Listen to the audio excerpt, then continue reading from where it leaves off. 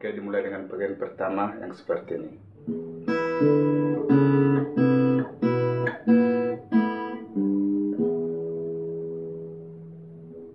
Pertama, posisikan jari kedua pada senar kelima di kolom kelima seperti ini. Bunyikan senar keenam pada open string dengan menggunakan ibu jari. Lalu bunyikan senar pertama dan senar kedua secara bersamaan. Jari pertama memetik senar kedua dan jari kedua memetik senar pertama secara bersamaan. Lalu bunyikan senar kelima dengan ibu jari. Lalu turun satu kolom. Di sini senar pertama, 2, dan 5 dibunyikan secara bersamaan seperti ini. Lalu turun satu kolom. Turun satu kolom. Turun satu kolom. Lalu open string. Lalu senar keenam pada kolom ketiga, bend down.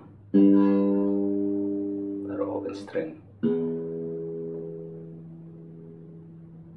Dari pertama, senar keenam, pertama dan kedua, kelima, turun satu kolom,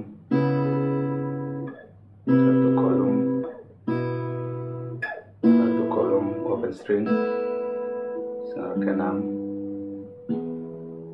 open string. Pada bagian selanjutnya yang seperti ini.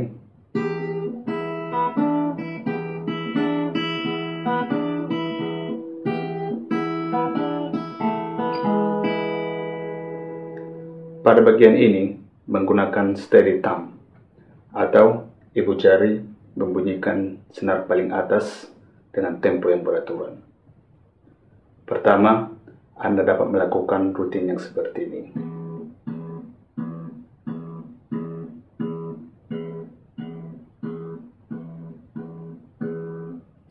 Lakukan rutin seperti itu sampai Anda terbiasa dengan tempo yang demikian. Selanjutnya, posisikan jari ketiga pada senar pertama di kolom ketiga, lalu petik dengan menggunakan jari kedua, pen seperti ini. Ya, pertama, lalu open string, lalu senar kedua, open string, petik dengan menggunakan jari pertama, lalu ke kolom ketiga, lalu ke senar pertama, open string, kolom ketiga, open string, ke senar kedua di kolom ketiga, open string di senar pertama, lalu senar kedua, open string, kolom ketiga, lalu senar pertama, open string. Jadi keseluruhannya seperti ini.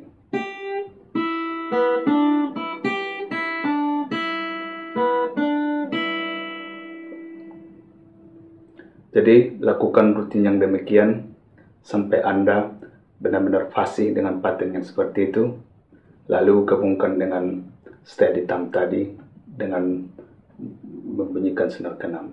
Jadi keseluruhannya seperti ini.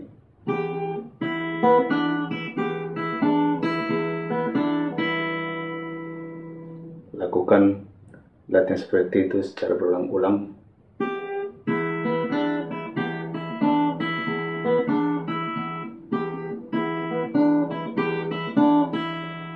Sampai Anda benar-benar nyaman melakukannya.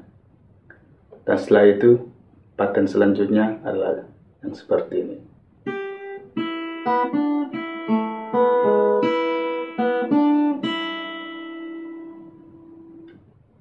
Dimulai dengan jari ketiga pada senar pertama di kolom ketiga, bend, lalu open string, lalu senar kedua, open string, kolom ketiga, senar pertama, open string, lalu senar ketiga pada kolom kedua,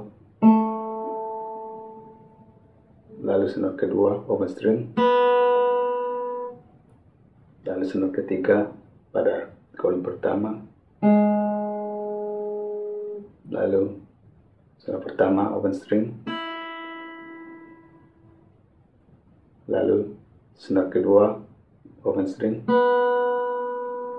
lalu kolom ketiga, lalu senar pertama open string. Jadi keseluruhannya seperti ini.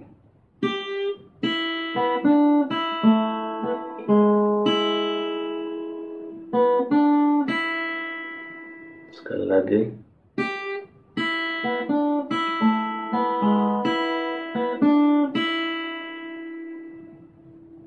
Jadi lakukan rutin seperti itu juga sampai Anda benar-benar fasih, dan setelah itu gabungkan dengan steady thumb, yaitu dengan senar ke-6. Jadi keseluruhannya seperti ini.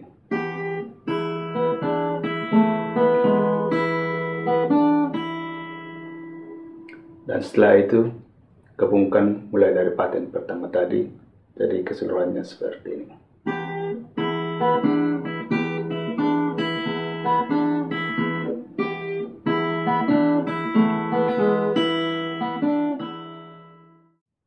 Oke, bagian selanjutnya yang seperti ini.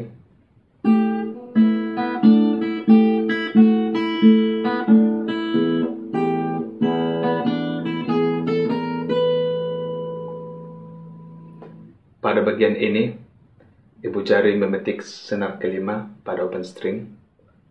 Pertama, lakukan rutin yang seperti ini. Sampai Anda terbiasa dengan tempo yang demikian. Dan setelah itu, posisikan jari ketiga pada senar pertama di kolom ketiga, lalu bunyikan dengan menggunakan jari kedua, pen, lalu open string, lalu ke senar kedua dengan menggunakan jari pertama, open string, lalu ke kolom ketiga, lalu senar pertama, open string, lalu ke kolom ketiga, lalu open string, lalu turun satu kolom di kolom kedua, lalu open string, lalu ke senar kedua,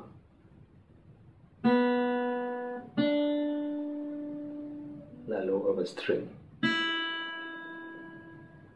Jadi keseluruhannya seperti ini.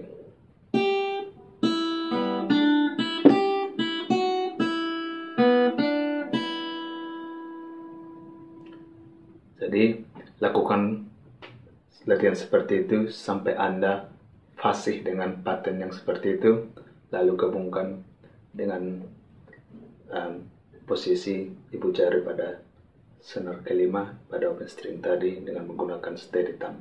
Jadi keseluruhannya adalah seperti ini.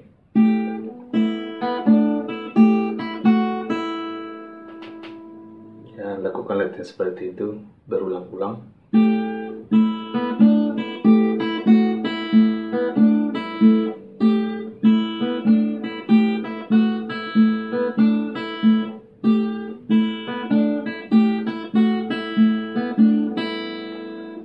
Sampai Anda benar-benar nyaman. Dan setelah itu, ibu jari kembali memetik senar ke-6 pada open string seperti pattern pertama tadi, seperti ini. Lalu jari ketiga pada senar pertama di kolom ketiga, petik dengan menggunakan jari kedua, pen, open, lalu senar kedua open string, kolom ketiga senar pertama open string, lalu di sini dengan menggunakan jari pertama di kolom keempat, lalu naik satu kolom dengan menggunakan jari kedua, lalu naik satu kolom dengan menggunakan jari ketiga, lalu naik satu kolom dengan menggunakan jari keempat. Jadi mulai pertama seperti ini.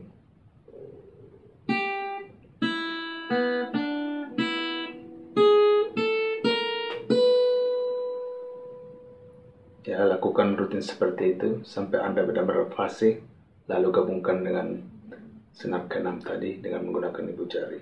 Jadi keseluruhannya seperti ini.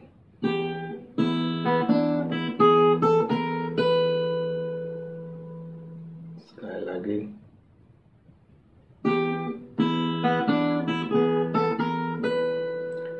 Jadi lakukan latihan seperti itu berulang-ulang sampai Anda benar-benar fasih. Dan setelah itu gabungkan dengan pattern yang pertama tadi, yang seperti ini tadi.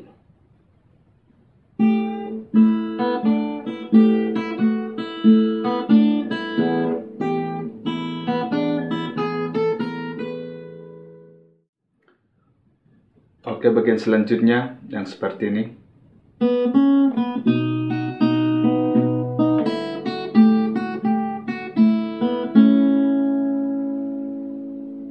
Yaitu dimulai dengan senar kedua pada open string, petik dengan menggunakan jari pertama seperti ini, lalu tekan pada kolom kedua,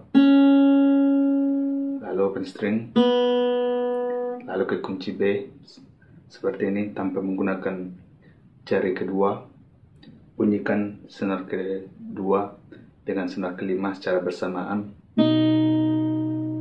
Lalu petik senar pertama dengan menggunakan jari kedua, lalu kembali memetik senar kedua dengan senar kelima secara bersamaan, lalu senar ketiga, lalu ke senar kelima, lalu senar kedua, lalu senar pertama open string, lalu ke kolom kedua, lalu ke kolom ketiga, petik bersama dengan senar kelima pada open string, lalu kembali ke kolom kedua, lalu kembali ke kolom ketiga dengan senar kelima pada open string, kembali ke kolom kedua, lalu open string pada senar pertama dan senar kelima secara bersamaan, lalu ke senar kedua open string, lalu diakhiri dengan kolom kedua seperti itu. Oke, bagian selanjutnya yang seperti ini.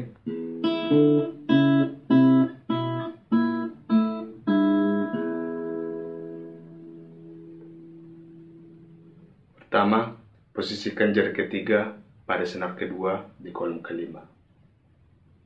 Pada bagian ini, jari ketiga tetap menekan senar kedua pada kolom kelima sampai frase ini selesai. Atau apabila jari Anda agak pendek, Anda juga dapat menggunakan jari keempat seperti ini.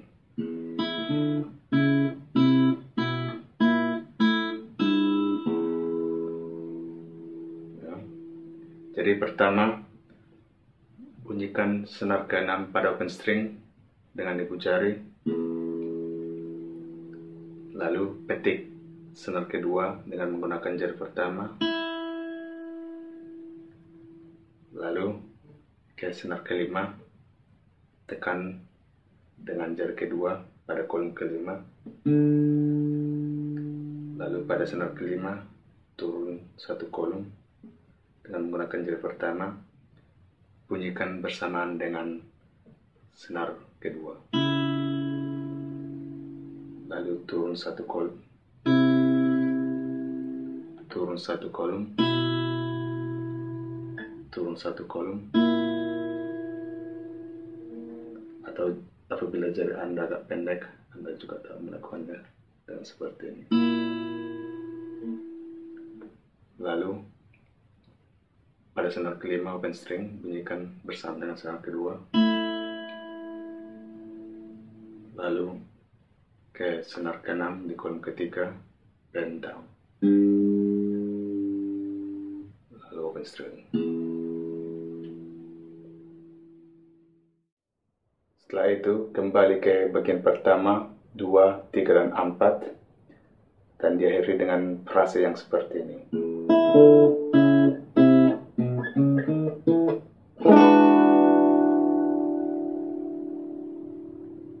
Yaitu pertama mirip dengan frase sebelumnya, jari ketiga pada senar ke-2 di kolom ke-5.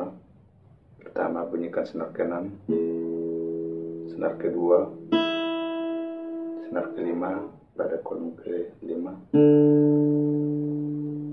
turun 1 kolom, bunyikan dengan senar ke-2, turun 1 kolom pada senar ke-5, turun 1 kolom. Lalu di sini hanya membunyikan senar ke-5, naik 2 kolom, naik 2 kolom, lalu naik 1 kolom, tekan dengan menggunakan jari kedua, lalu jari pertama menekan senar ke-4 pada kolom ke-6, dan jari ketiga menekan senar ke-3, 2, dan 1 seperti ini, yaitu kunci E7 sama dengan E7 di sini.